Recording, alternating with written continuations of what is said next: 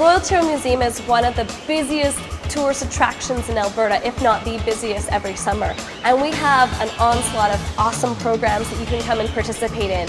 We have family programs, we have programs for young kids up to old kids, even programs where kids can come and camp in the Badlands and learn all about paleontology. Yeah, if you're interested in anything about the Royal Ontario Museum, from planning a trip out to seeing some of our exhibits or educational programs, you can visit our site. It's at www.tyrrellmuseum.com.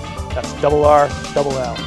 There is so much to do outside of the museum, and it's interesting how often you chat with people and how unaware they can be of the other sort of recreational things they can do around the valley, and not even things that cost any additional money.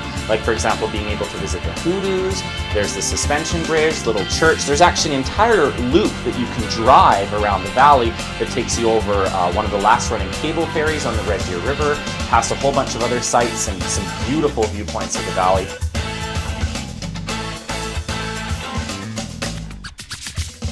I guess it's almost like a bed and breakfast, except it's not. It's more like a small, very friendly hotel. Welcome to the Heartwood. Come on in, I'll show you around.